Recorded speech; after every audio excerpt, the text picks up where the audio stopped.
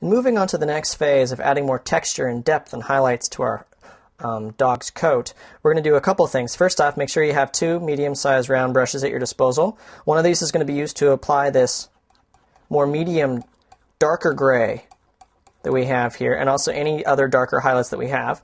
The other one is going to be used to apply white highlights, white fur kind of coming out as well on our coat. These are going to result in more of kind of that scraggly, scruffy schnauzer coat. Start in this region here. This area underneath here is a darker area. It has some darker fur as part of it. So let's start to add in these darker highlights. You're going to notice right away that they're going to stand out over the lighter gray color that we've already drawn in here. This is great. This is the type of texture that you wanted. Keep on with this, extending it upwards. You don't always even have to go back and refill your paint yet. You're going to notice also, since the under gray layer is still wet, it's going to be mixing in slightly. That's fine.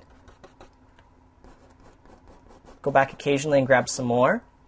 Now to demonstrate the white highlights, you're going to follow the exact same process, except in this case it's going to be white fur.